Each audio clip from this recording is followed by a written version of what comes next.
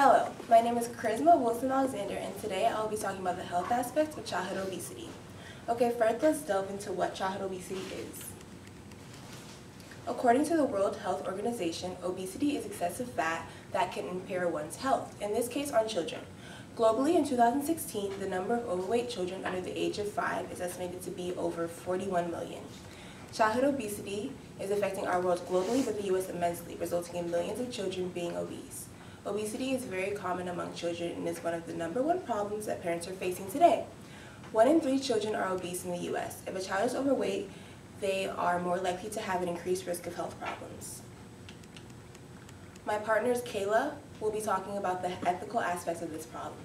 She will be explaining why the parents, school, and society are at fault, while my other partner Andrea will be talking about the economical fields and how healthy lifestyles, food, sports, and fitness programs are expensive and how some parents aren't able to pay this. Obesity among children. Now, there are different terms you can use when putting people in categories regarding their weight: underweight, healthy weight, overweight, and obese, which you can determine by their BMI, body mass index, which is a measure of body fat based on the height or weight of the person. This can obviously vary depending if overweight children have a BMI at or above the 95th percentile. Today, we will be talking about obesity, specifically in children in the U.S. and in other countries. Obesity has tripled among the younger population since the 1970s. This is an occurring problem because the obese kids are gaining more weight while other children are starting to become obese.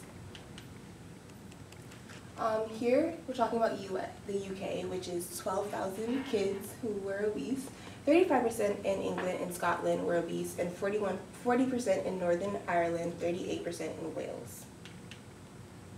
In Asia, in 2010, Southeast Asia and Western Pacific region were suffering from diabetes and other things associated with obesity.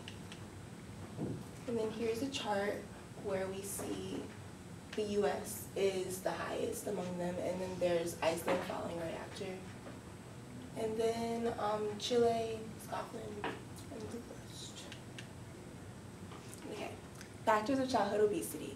Mostly food choices weigh in heavily in most situations, where a lot of different factors affect the child negatively, not properly guiding the child. When the child starts off at the wrong foot, the child will continue the habits he or she were brought up with. Although food choices are a big contributor to childhood obesity, in some conditions, childhood obesity could be caused by genetics from the parents and possibly grandparents. In the GCTA, the genome-wide complex trait analysis, they investigated the molecular genetic heritability, which is one of the most widely speculated reasons that childhood obesity is such a prevalent issue. This study supports the idea that when 2 people who are genetically similar can look alike and also weigh the same. This study takes 2,269 adolescents ages 8 to 11 and pairs up the children that look alike to see if their weight is also similar. Concluding the study, it put together a better picture of how genetics affect childhood obesity, resulting in only about 30% of the sample size in having the same body weight and looks or genetics. Worldwide, there's a 2% difference in similarity of genetics and body weight. Obesity may be linked to rare genetics, Prader-Willi syndrome, or PWS. Symptoms of PWS are mainly poor muscle tone. Other symptoms include intellectual disability and behavioral problems. Delayed puberty and excessive hunger are more of a hormonal symptom. You can test these out by blood tests and blood pressure. Also, child's metabolism is another common factor, something you can't control, but you, however, can improve your metabolism. This one also talks about the growth in childhood obesity, but not just in any specific range, more of like the overall global aspect of it. And it's up from 1972 to 2008, and you see that it's inclining. Okay, problems caused by childhood obesity. Many problems occur because of the child's obesity, physically and mentally, affecting the child in the long term and even short term. The child in the future may have to take excessive trips to the doctor's office. Okay, physically, obesity in general can cause joint problems, such as osteoarthritis, the separation of the ball of the hip joint from the upper end of the thigh bones. Obesity at a young age can make the adult life for the child very problematic. Type 2 diabetes, more than 200,000 youth under the age of 20 have type 2 diabetes, and many more are at risk of developing diabetes. Okay. Also, high blood pressure, gallstones, heart disease, and high cholesterol levels. The child can begin to develop iron deficiency, resulting in the child's constant need for vitamin D. Next, the child's metabolism, or specifically metabolic syndrome, which is caused by being low in nutrient and consuming a lot of calories and sugar. Out of all the children who are obese, 50% of them also suffer from metabolic syndrome.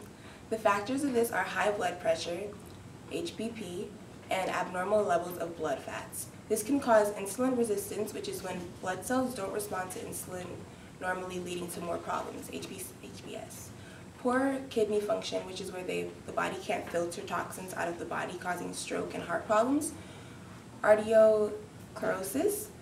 Cholesterol hardens and forms a solid wall in the arteries, leading to the same thing as HBP. A stroke and heart attacks. What you may notice is that children who are obese have a higher risk of certain breathing problems, asthma, and possibly pneumonia. Mentally, the child can be really affected by the fact that they are overweight. People can be harsh and rude towards the child, making the child depressed or mentally unstable.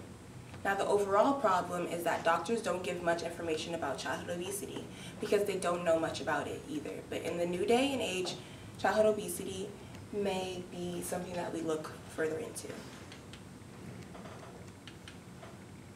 On to my solutions. Nutrition and physical activity. When trying to reach your appropriate body weight, the healthiest ways to change is gradually. That's why recommendations that focus on small but permanent changes in eating and physical activity may work better than a series of short-term changes that can't be sustained.